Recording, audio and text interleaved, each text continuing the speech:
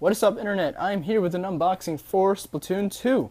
Here we have the front of the box. We got the title, Splatoon 2, and we have the two characters, and we have a squid up there, Nintendo Switch, and we got rated E10 for everyone. Here we have the spine of the box, solid red with the Splatoon 2 name, and this was published by Nintendo. So on the back, it says, splat your way to the top, face off against nearby friends, or take the fight online. 4-on-4 team battles. Squid Kid power. Shoot ink as a kid, swim through ink as a squid. 2 to 4 player co-op salmon run.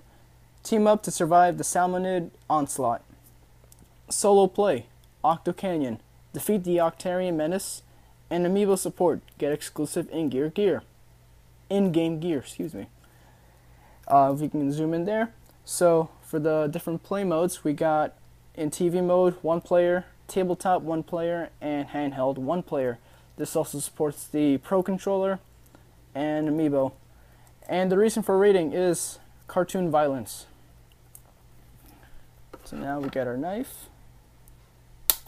We just cut through the plastic.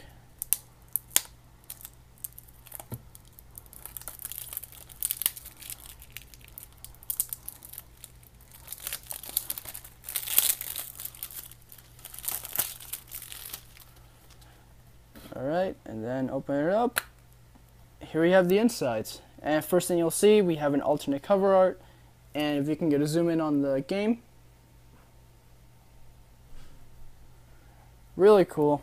And what's really cool about the game is that it's a different cover rather than the front. So we have the Inkling girl getting splat at, or shot at. So yeah, pretty cool. And let's take a look at that alternate cover. And here we are back with the alternate cover art. So we have the art style of the game, and it says Splatoon 2 Salmon Run. And we have, I don't know if that's Japanese or the language in the universe of Splatoon. And yeah, support on Nintendo.com. We have the spine, which is the a striped pink and darker pink with the Splatoon 2 name. And the little inkling or squid right there, which is pretty cool. And then here we have the back, Splatoon 2. Oh, I see. So yeah, in Japan, I know that their books, they're reverse. So in the U.S. we hold books like this, but in Japan they hold books this way. So yeah, this is supposed to be the front art of Splatoon 2 in Japan.